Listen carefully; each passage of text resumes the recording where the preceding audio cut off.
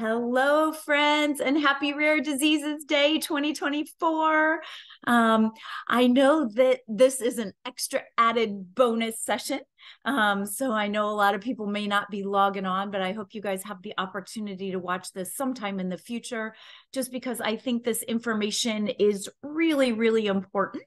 And I just feel really blessed to be able to share this with you guys for this community that we're raising awareness for. So let me jump in here and open my PowerPoint here. I'm going to share my screen with y'all.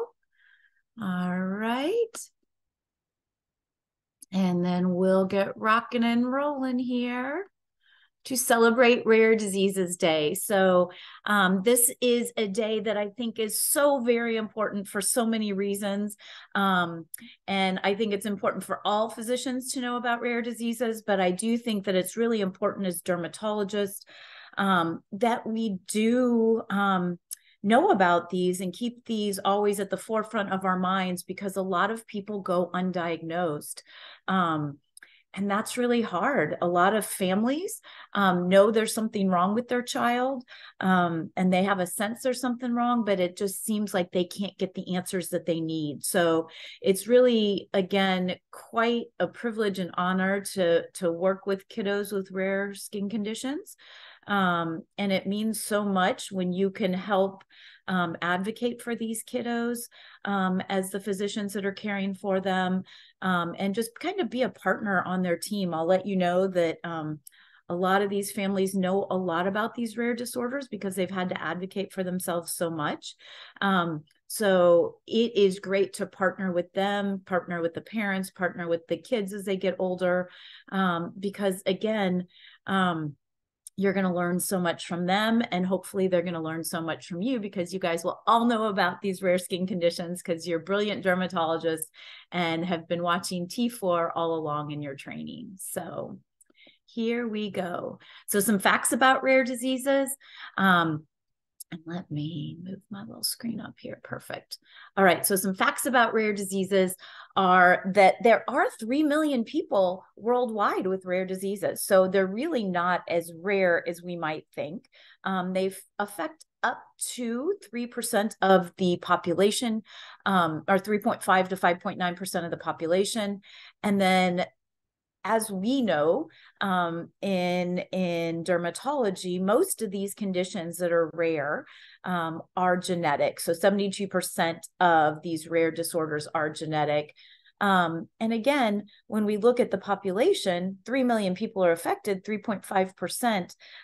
In any disorder that occurs in 1 in 2,000 people or less is considered a rare disease.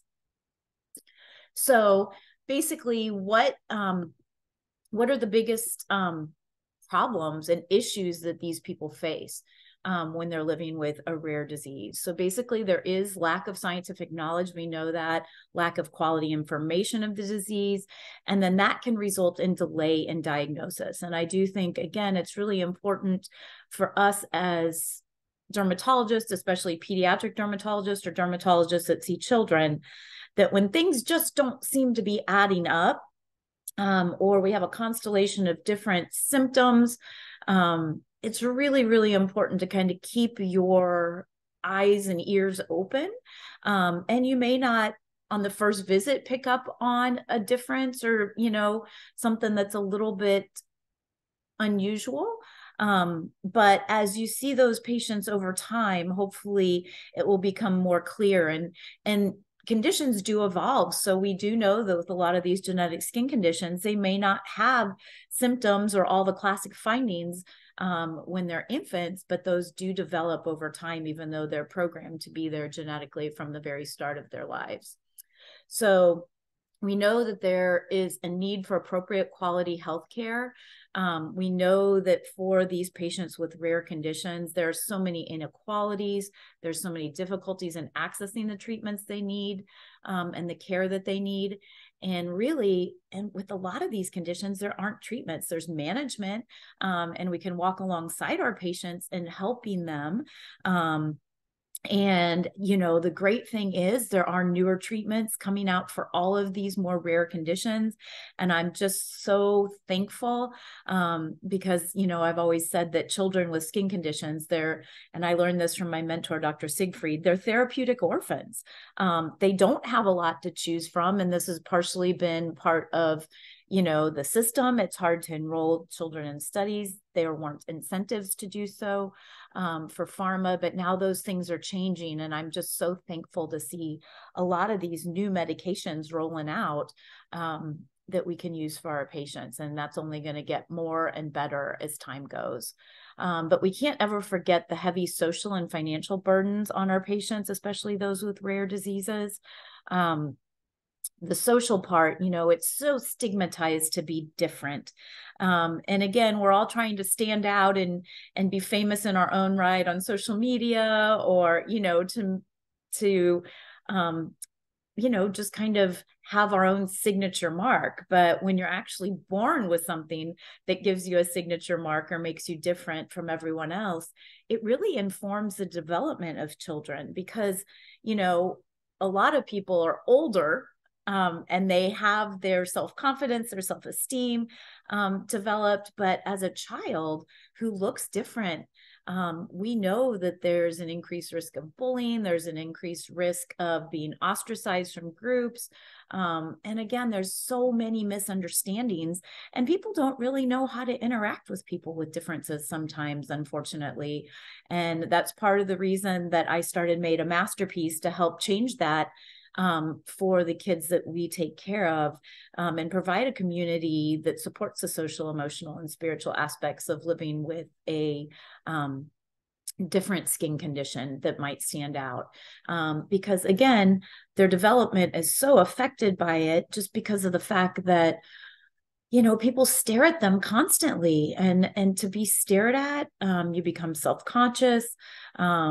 And again, it really affects self-esteem and the desire for these children to really want to go out into public. So I think we always have to remember that. And then the financial burdens, a lot of times we don't see these because they're not talked about, or we don't have time to discuss them, and we kind of pass those off on other people. But I think we need to always realize that there are huge financial burdens, and some of these may prevent patients from being able to get to us regularly. They may no-show for appointments because sometimes they need special assistance getting to our clinics to see us.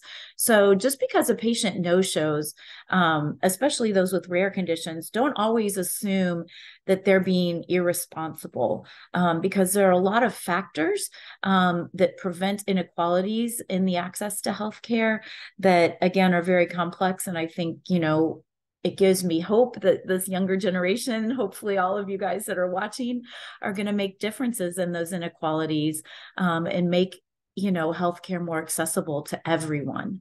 And again, these rare conditions, they're broad.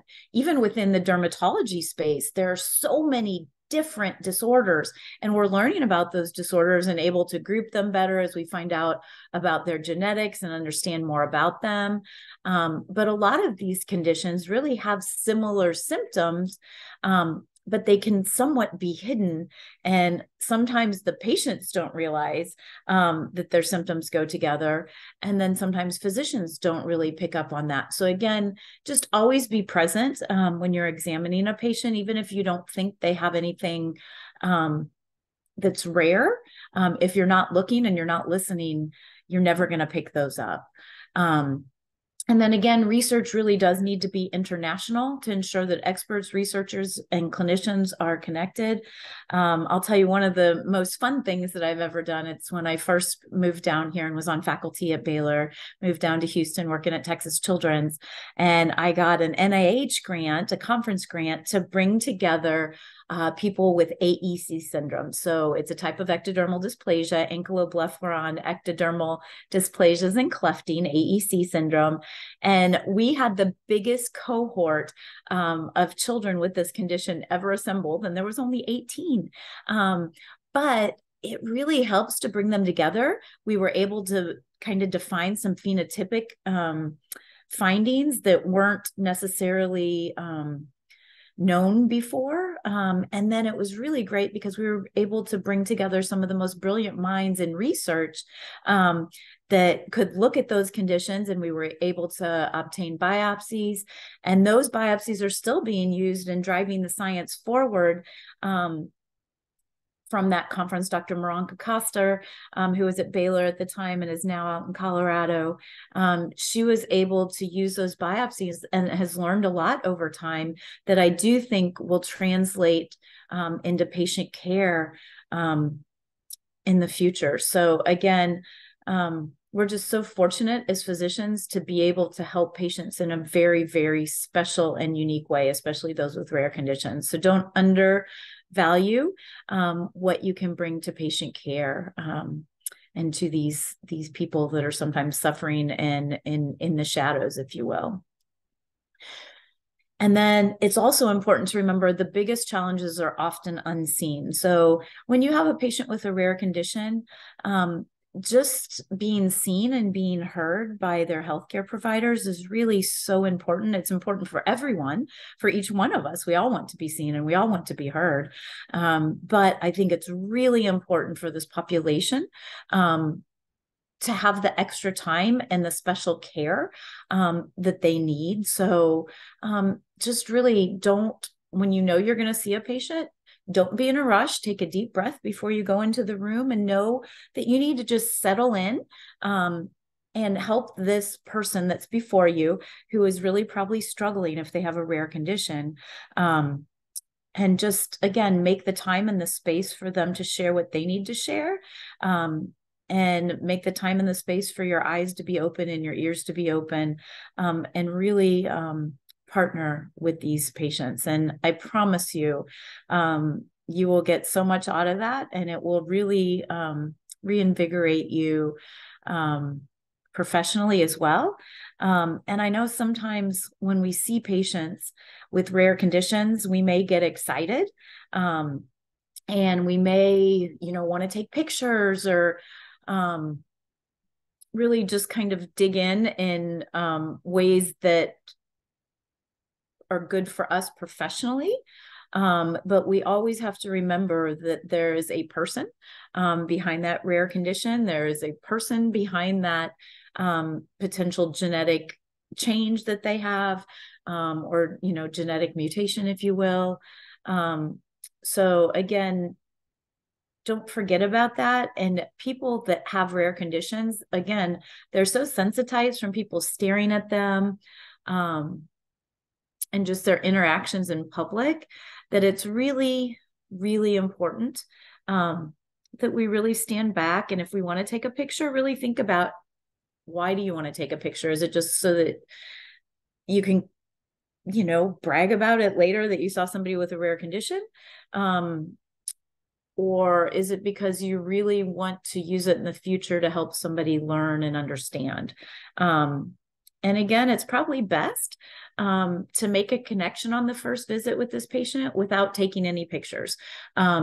It's better to invest that time that you might have spent taking pictures to really get to know this person as a person, know what they're struggling with. And then on future visits, after you have a therapeutic alliance with this patient and a good patient-physician relationship, that might be the time to consider taking pictures. And then just always let them know why you're taking the pictures. And again, hopefully you have a good motivation or a good reason to be taking that picture. So again, a lot of our patients are suffering, and again, such a privilege to be able to help them and to help them be seen. So on the surface, what we see, so as dermatologists, luckily, most of what we see is on the surface. It's a real beautiful thing about dermatology, is so much of what we see is on the surface. But for our patients, so much of what we don't see is under the surface. And it can be even more important than what we do see on the surface, because again, those social, emotional, spiritual struggles that our patients face cannot be undervalued. And so I will encourage anyone listening at some point in your career to get involved with the AAD's Camp Discovery program. And it is a life-changing experience in so many ways. I think it can really shape you. When you have these experiences early in your training, I started volunteering my first year of residency. And I have been involved for many, many years. I've kind of stepped back and let the younger generation take over in my place. But Camp Discovery, it's a week-long experience. You can go as the medical staff, you can go as a counselor and be in the cabins with them. And there are different sites around the country. They're all wonderful. They all have a unique personality, each camp, and how they do things, but they are a great place for these kids to really kind of put down that invisible armor that they wear and really just be a kid. And it's also a great place for you to meet these kids. And again, as the medical director of some of these camps in the past, and also as the AAD's camp chair for the national committee, we don't want to go in as physicians, we want to go in as friends. So again, you're going to have scientific, our minds are science-based as physicians, or at least they should be to some degree. And you can't turn that off. But when you go to camp, really just kind of turn down the volume on the science and turn up the volume on the heartstrings kind of part of you, so that you can see really what these kids go through on a day-to-day basis. And that will help you be a better physician and a better healthcare provider if you just sit back and kind of be a part of the whole camp experience with them. So again, definitely go. You'll see some of the most rare conditions that you may never see walk in your clinic's doors. But again, you're also going to learn about what's under the surface for these kids. And again, the Camp Discovery program is great. It's supported by dermatologists. And again, as future dermatologists, I would encourage you to support Camp Discovery so that more kids can go to it. It is fully, the AAD gives scholarships to these children, and they don't have to pay for their time at camp or their flights there or transportation there. So usually the applications each year open around January or February. They usually close about mid-April. And this is the link to get online. And they are currently open for this year. I will tell you, we are always looking for more people with XY chromosomes, just because we don't get a whole lot of males or, applying. But certainly if you have any interest, I would encourage you to go. And I promise it will be an amazing experience. So if anybody ever has questions about camp, please always reach out to me. You can get a hold of me through Sages on our website, through the link for Tots to Teens as well.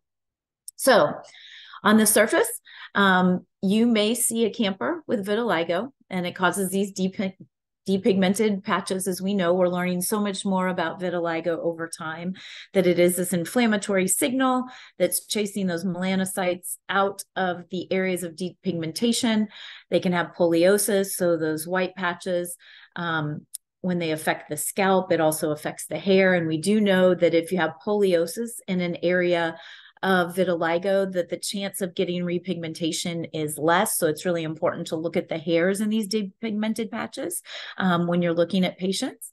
And luckily, when I first put this talk together, we did not have the JAK inhibitors, the topical JAK inhibitors, the systemic JAK inhibitors. We just really had topical steroids, topical calcineurin inhibitors. And if you look at the literature, there are some, handful of case reports that say it's helpful. But when you look at, any kind of significant number of people that had been using these, they don't seem to really help. So topical steroids are great.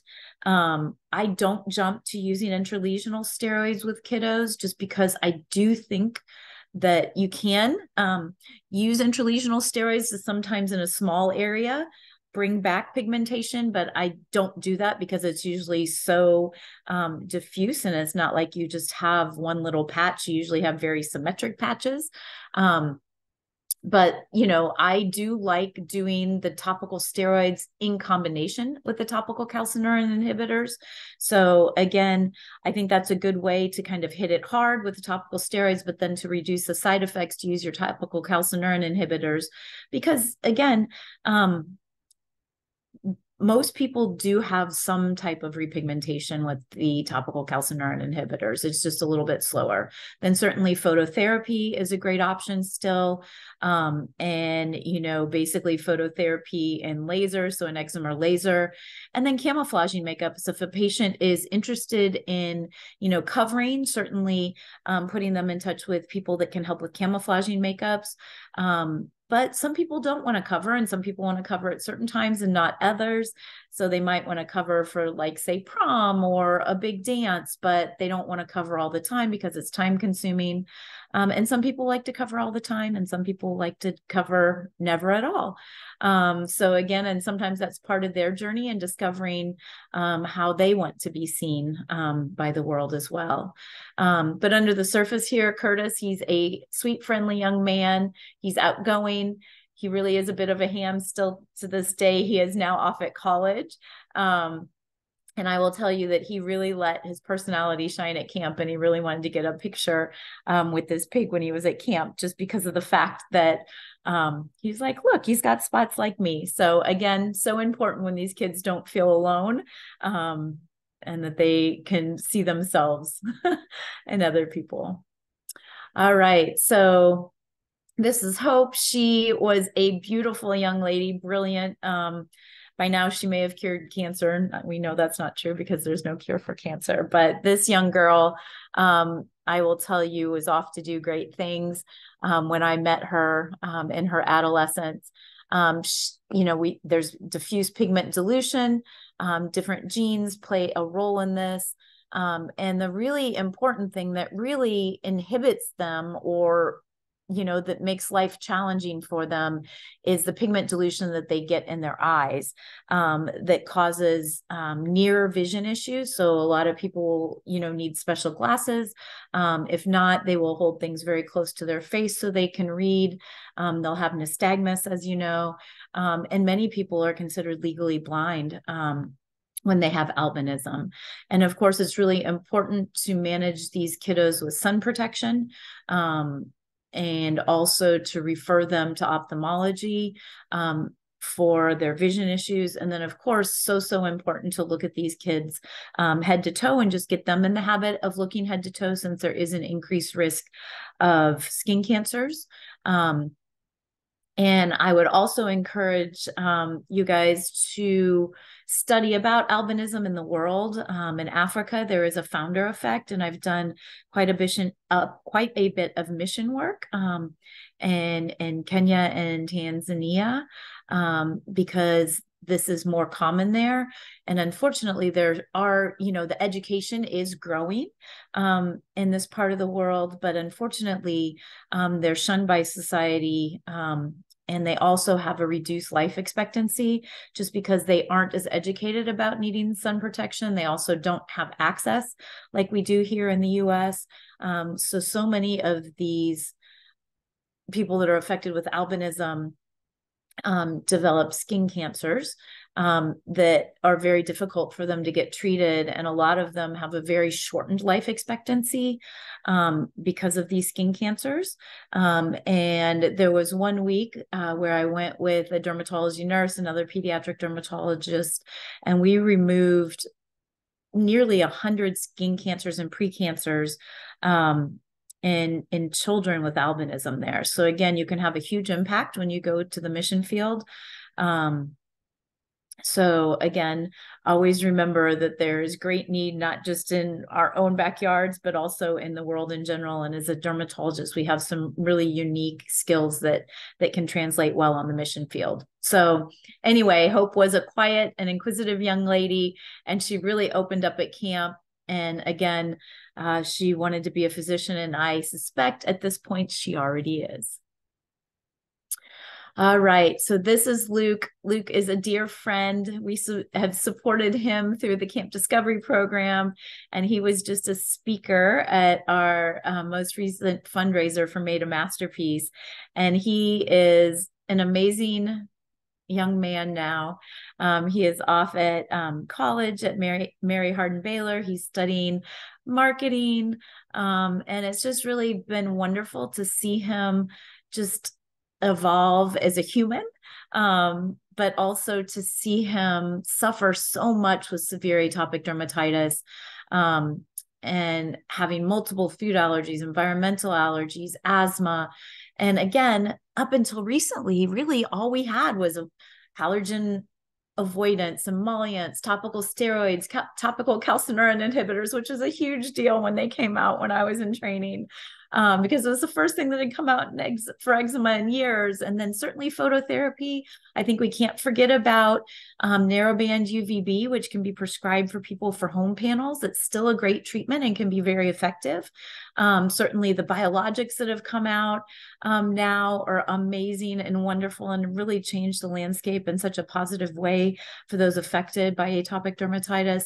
And because in the past, all we had was systemic immunosuppressants. I had patients on, I'd prescribed so much methotrexate and cyclosporin and Imuran as a young pediatric dermatologist.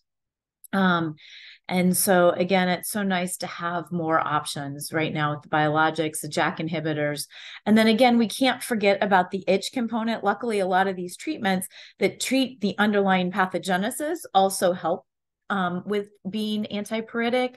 But it's really, really important to address this need for our patients with atopic dermatitis, because it's really the symptom that gives them the most trouble. It's the symptom that gives the parents the most distress.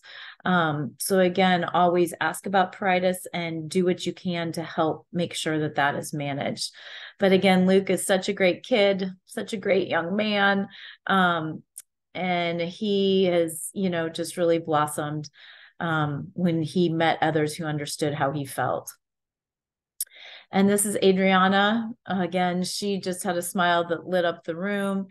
You can see here that she had alopecia areata, or what we would call not just totalis, but universalis. She had loss of hair all over her body. And she, amazing, amazing. But the great thing about her is she's really kind and caring, and just has that brilliant smile. I mean, who needs hair when you have a smile like that, honestly? But again, this has changed so much since the first time I made this, this PowerPoint presentation. So I usually always do start out with topical steroids. I think, a lot of times alopecia areata is going to get better on its own, but we know that during that phase when people are first losing their hair, it's really important to walk alongside them and to support them, to support the family as they watch their child's hair fall out. And that is going to cause a lot of stress and anxiety for not just the patient who's undergoing it, but the family of a child who sees that, and what implications that's going to have for their life. But again, a lot of times I think the hair will regrow despite what we do. But again, we have a lot more to offer now. A lot is still off label, but now we finally do have some on-label treatments we can prescribe. So I usually start with topical steroids. I very rarely do intralesional steroids. I know we use intralesional steroids a lot more for alopecia areata than we do vitiligo, but it is not something that I jump to, especially if there are multiple patches. And I think it's really traumatizing, and we have a lot of better options for kids these days. Again, topical calcineurin inhibitors, much more effective in vitiligo, less so in alopecia areata. I really loved contact sensitization. I used that a fair bit. And I use diphenyl cyclopropanone, DCPC. Some people do use squaric acid. And I do think this is still a great way to get hair to regrow if people are not really wanting to do anything more aggressive. I do sensitize on a quarter size area in the clinic, and then I give a really low potency through a compounding pharmacy to put on once a week. The biggest side effect really is the allergic contact sensitization that they get. So you need to make sure that the strength is low enough that they don't really have symptoms that affect them too greatly, but also enough symptoms to kind of stimulate the immune system to be redirected from the hair follicles to the skin surface is how I think these work, and leave the hair follicles alone so that the hair can regrow. Certainly the JAK inhibitors. And then again, you can think about wigs, you can think about tattooing. I do really encourage kids that are young not to get their eyebrows tattooed because they may not like it in the future. But if you have an older, teen that's interested in doing that, I think it is something worth considering. Most kids don't like wigs. And it's really hard to be fitted for a wig. There is the Topic spray. If they just have a few little spots of alopecia areata, the Topic spray is kind of almost like silly string, but they're these little hair fibers. They come in great, many different colors, and they're great to kind of camouflage the skin from being seen. Because a lot of times, the hair will move and people will see the bald patch, but if they have kind of those hair fibers filling in, then it's something that isn't seen quite so easily. So just a little tips and tricks for alopecia areata. Houston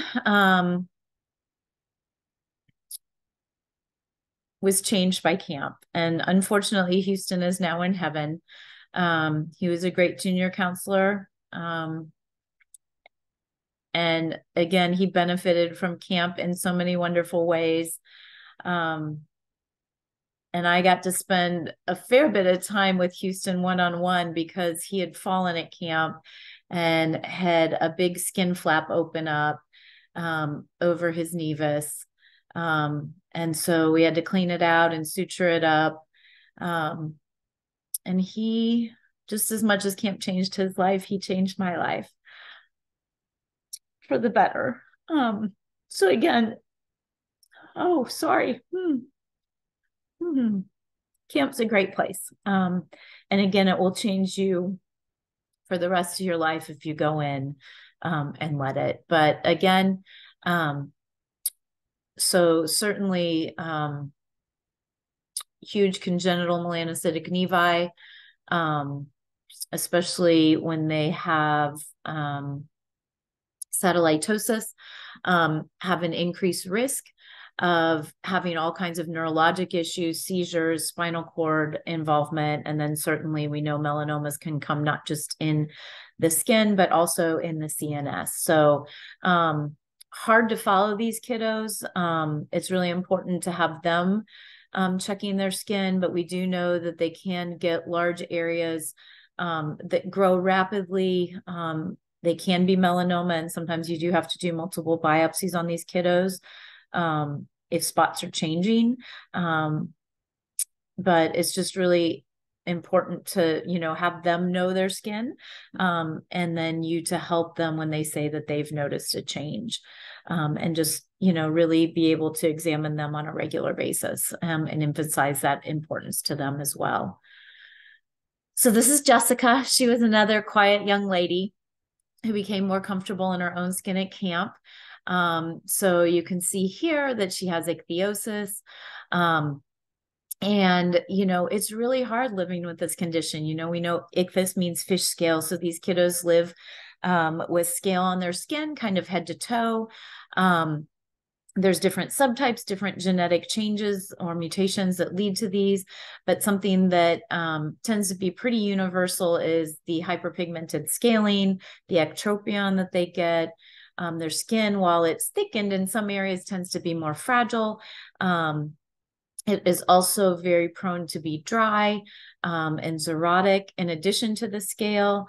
And then we do know that overheating because of their hypohidrosis is also important for them to understand and know about. And if you're educating the families, just have them be aware of cooling techniques that are really important.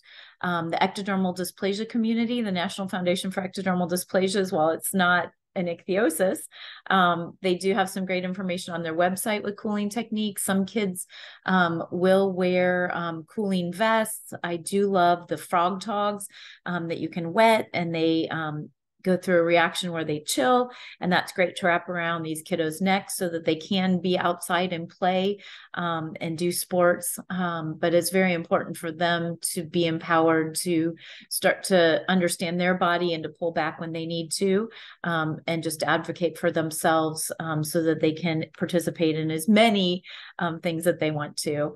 Certainly bathing, and this is something that's really important.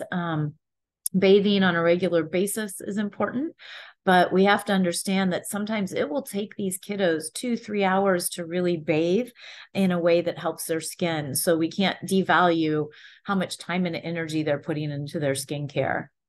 Emollients, and again, the technology on emollients are getting better. Keratolytics, and it's a fine balance between keratolytics and emollients. Certainly we know that retinoids can help, oral systemic retinoids, but you can actually use topical retinoids in small amounts to help with the ectropion.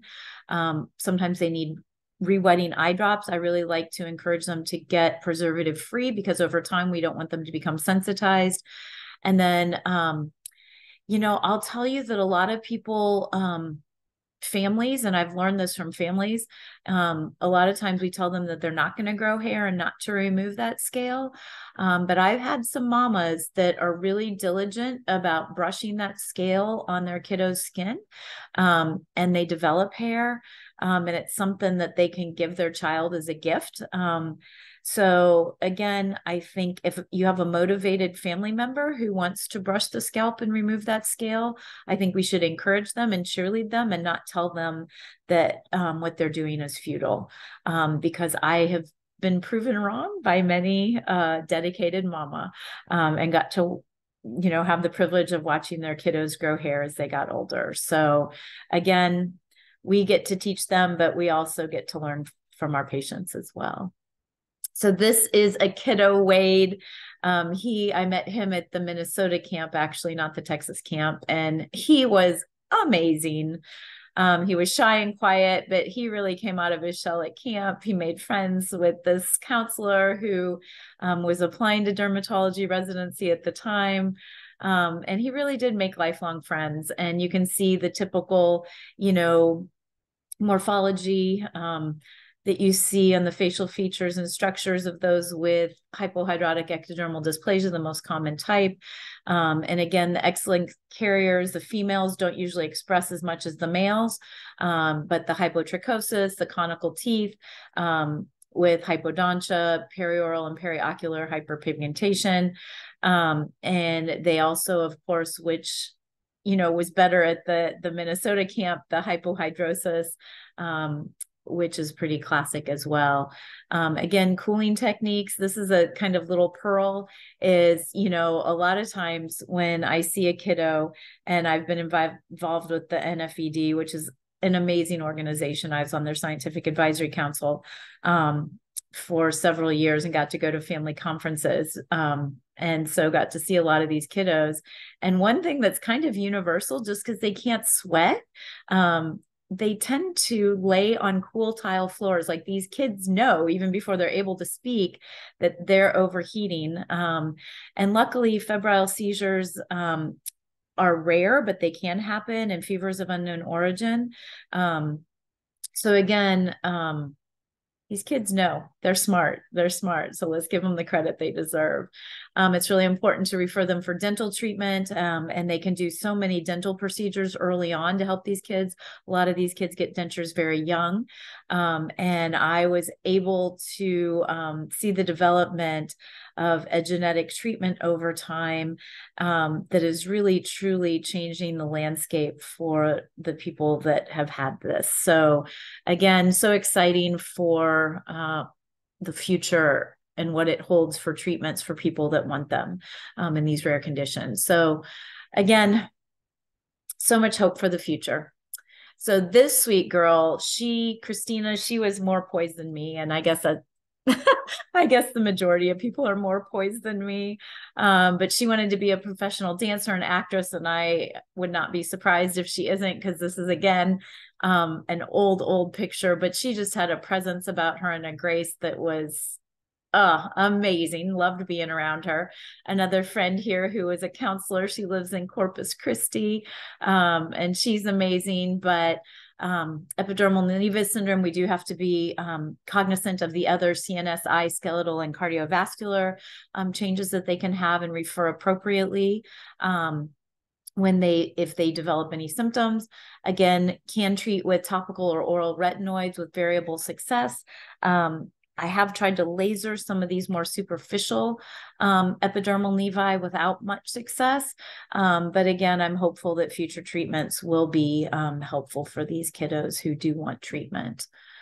So keratitis, ichthyosis, deafness, kid syndrome, also a very rare genodermatoses caused by mutations in connexin 26. And we now know there's so many more connexin conditions, connexin-related conditions.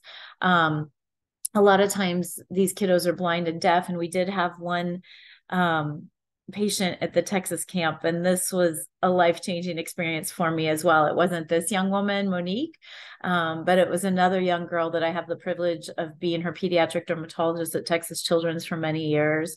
And we got her to go to camp. The AAD paid for somebody that knew sign language to be with her throughout the week and sign for her. And then she was having her birthday at camp. And all the cabins worked with the interpreter. And we learned to sing Happy Birthday with sign language. And we were able to sing it to her at camp. Yep. And that's a memory that's going to stick around until I am old and gray. And again, these camps do such a good job. All of these camps. This is the camp that is in, I think this is Dr. Wiss's camp, Karen Wiss. And it is up in the New England area.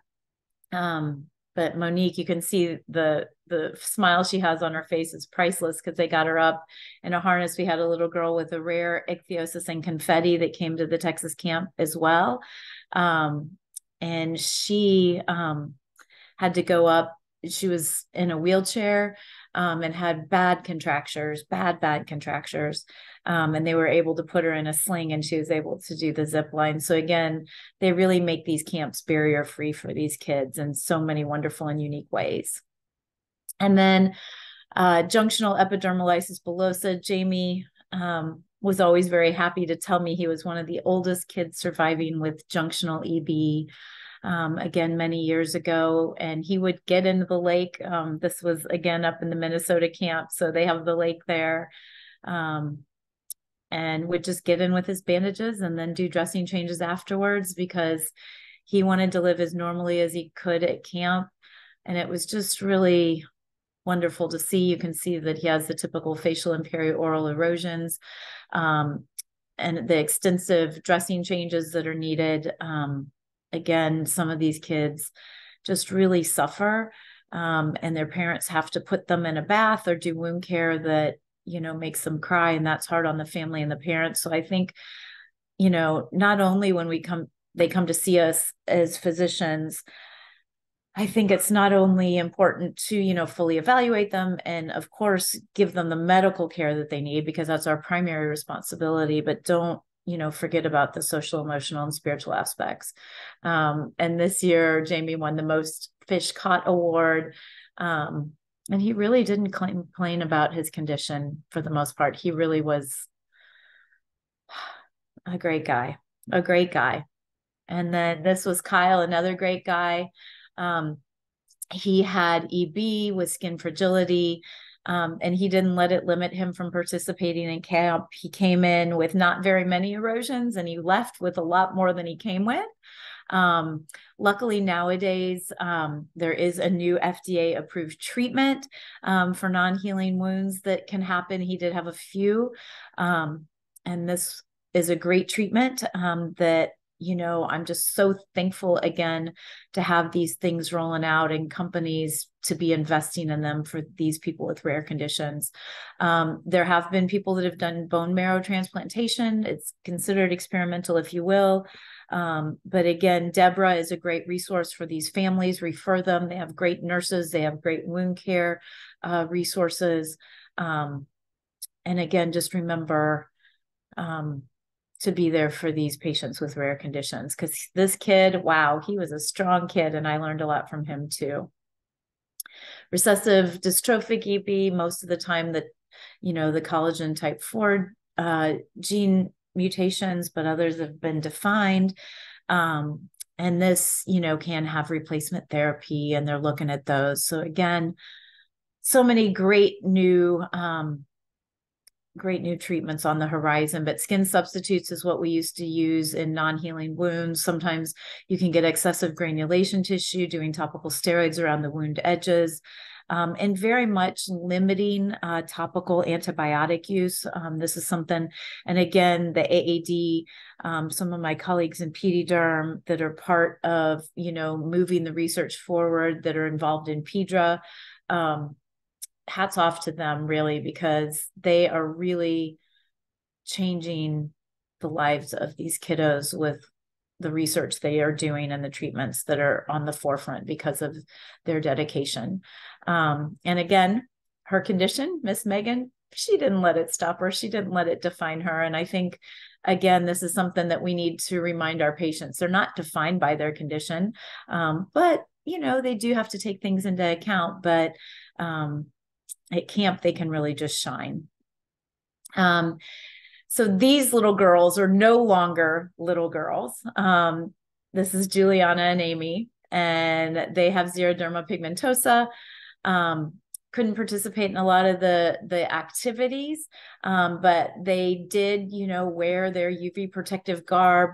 And over time at Camp for All here in Texas, we were able to get a big cohort of these kids together, which was really nice. Camp for All invested in them. And they designed a whole indoor track. Lindsay, child life specialist who goes to the Texas camp and used to work for the nonprofit. She's amazing, and really made, a backwards day where we did a lot of the things we would do during the day and the evening. And just really, help these kids feel as normal as possible, even though that they are rare. So again, so many good ways for kids to come alive at camp. And then over time, camp has committed to doing the window tinting in the main areas in the cabins where these kids stay. So again, they can really live a lot more like a kid when they're in these special environments. And this is great. This is a young woman. This is her physician who defined the genetic mutation in this condition, pseudoxanthoma elasticum. And this was her patient. So they came out to camp together because she was really struggling with the changes on her neck. And it was a really eye-opening experience for this young woman. No uniformly effective treatment now, but hopefully in the future that changes. And this is a dear, dear friend of mine who was a patient of mine. I first met her when I was at Texas Children's at Baylor. And now she is one of my BFFs. Allie is amazing. She was really depressed before she came to camp, but she really gained confidence there now. I got to really see her come to life, see her meet the first person that she's ever met with ichthyosis in her life at camp. And they've been in touch since then. And that was a young man who was a child at the time, and now he's a young man, and they've had video conferences, since that time. And again, she's amazing. She's amazing. And, her condition name changed. It used to be called epidermolytic, EHK, and now it's epidermolytic ichthyosis. So she's always like, I'm always rebranding. So she's great. This is Stephanie. I've also known Stephanie since she was a child. And she is amazing here with a young man who is now grown up, and I love seeing him all grown up too. He has a significant other with a kiddo in their lives, and Stephanie has two of her own. But really so good. so good, because, you know, the campers and the counselors that come with skin conditions can really connect. And as a medical staff, it's really fun to be part of the talent show. So again, camp is great. You should go. Another camper that came with alopecia areata, who had backed off treating her condition. And I think that's important for us as physicians, to treat when patients want treatment, but to also step back and support them when they don't want treatment, and make that okay too, or give them a break as an adolescent. They may, you know, not want to focus on it for a while, because when they're not doing treatment, I've had so many patients tell me that when they're focused on doing treatment, they have to focus on their disease. And sometimes it's nice just not to think about it. So again, supporting our patients in their journey, and their journey is going to, you know, have some ebbs and flows. And you may see 2 counselors here with ichthyosis, and they were soon to be engaged. I don't know if they're still together. I hope they are. They're from Canada, and really great people. And then here I am, long time ago, with very short hair, at one of my first camps. And this is Rachel. She became a child life specialist. She is now struggling with some conditions here, but she's a light. She wrote a blog post for our Made a Masterpiece resources so it can help others. And luckily, there are people out there redefining epidermolysis bullosa. And I just love to see it, and cheer them on. But Rachel is a dear friend, and she taught me so much, that really defined my career. And lessons learned, you know what, y'all? I may save this for another day. I learned lots of lessons about people with common conditions, but also with very rare conditions. And I published that in the Practical Dermatology journal way back when. But we'll save this for another day. But I hope that you've enjoyed, you know, going over, looking at what's on the skin, what's underneath the skin, and these kiddos with rare genetic conditions, especially genodermatoses, that we may never see in our career. But if you do, again, treat their medical conditions or physical symptoms, but also don't forget about the social and emotional and spiritual aspects of their skin conditions. And again, don't undervalue the importance of your care for these kiddos. So again, thanks for taking some time to celebrate Rare Diseases Day with me here at T4. I'm going to stop sharing my screen now, and I'm just going to look to see if there are any questions in there. Anybody that is participating with any questions? I don't see so we're going to call it a night. But again, thank you for taking the time to tune in to T4. I am looking forward to getting off to the Academy of Dermatology meeting, hopefully connecting with some of you there. And we are taking a break that week. We aren't going to be doing T4. Again, we're doing it first and third, so we'll take a break.